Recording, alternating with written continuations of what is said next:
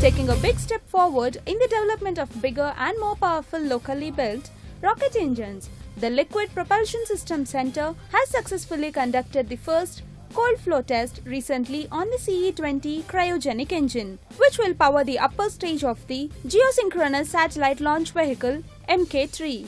ISRO officials confirmed that the test had gone as planned at the LPSC facility in Mahendragiri, Tamil Nadu.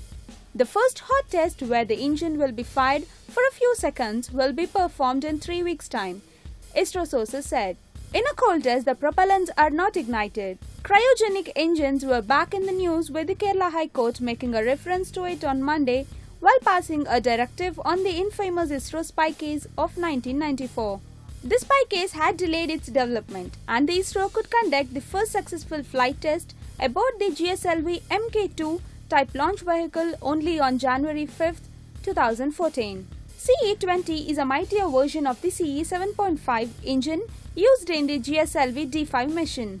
Cryogenic technology is highly complex, as the propellants must be stored at extremely low temperatures. ISRO sources claim that the work is progressing on another CE 7.5 engine, which will power the upper stage of the GSLV D6, a ditto version of the GSLV D5, expected to be flown in March or April 2015. This flight is very crucial for ISRO to prove that the cryo stage is reliable. In fact, the success of the CE-20 engine is crucial for the GSLV Mk3 launch vehicle project. This Mk3 rocket will make ISRO self-reliant in the launch of heavier communication satellites in the 4000+ kg class.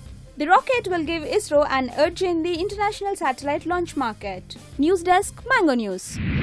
If a mine is allotted to a particular person, obviously the land has to be transferred by him. So there will be a compulsory transfer of the land from the current owner.